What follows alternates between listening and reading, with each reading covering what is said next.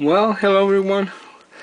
Well, this is the smallest linear guide, linear actuator, steel ball, recirculating steel ball block, I'm sorry.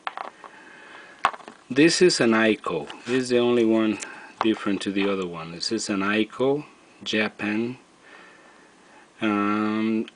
The number is Lwlc9B. Okay, this tiny baby have 59 millimeters in length, then 9 millimeters width. By the way, you can write in there to the Iko Japan, and they have an arrows, the pointing, and I don't know why, but I hope you could see right there.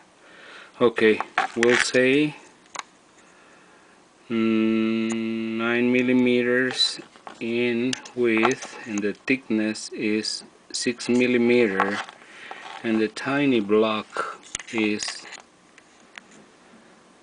20 millimeters width, and the length is, yeah, for sure, 11 millimeters. They have just 2 threading holes, which is between centers.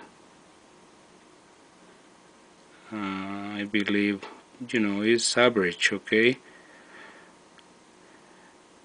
15 millimeters between centers. So this little baby, I put a tape, to avoid this guy coming out and many tiny steel balls run all over the table. That's happened to me before, and believe me, I have a lot of things around here and I can find them.